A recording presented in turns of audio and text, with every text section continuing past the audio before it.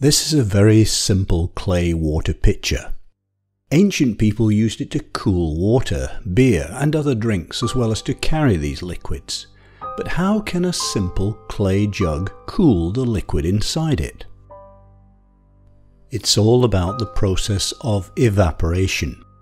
In order to evaporate water, heat has to be supplied. If a surface is hot and some water is poured on the surface, the water molecules get warmer. In other words, their kinetic energy increases, since heat is a form of energy. Because of this, the molecules move faster. If enough heat is supplied, the faster moving molecules can escape the attraction of the other water molecules and leave the surface of the liquid. We simply say they evaporate. Because the escaped water molecules have carried heat energy away, the surface becomes cooler. A similar situation is when a piece of heated iron is plunged into a bucket of water. The water is heated and some of it evaporates, while the iron becomes cooler. If we look closely at the surface of a clay water pitcher, we see that it has pores. Water in the pitcher can move to the outside through these pores. Water that moves to the surface begins to evaporate and cools the surface. The pitcher becomes cooler, and so the water inside it also becomes cooler. Let's test this. We have a clay water pitcher and a regular water jug. They were both filled at the same time about 24 hours ago.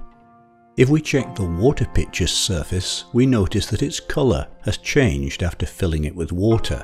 This shows that water has come to the outside surface through the pores. It doesn't feel wet though, because the water flow is so slow. Just a tiny layer of water builds up on the surface, so there isn't a significant loss of water. Let's first measure the temperature of the environment.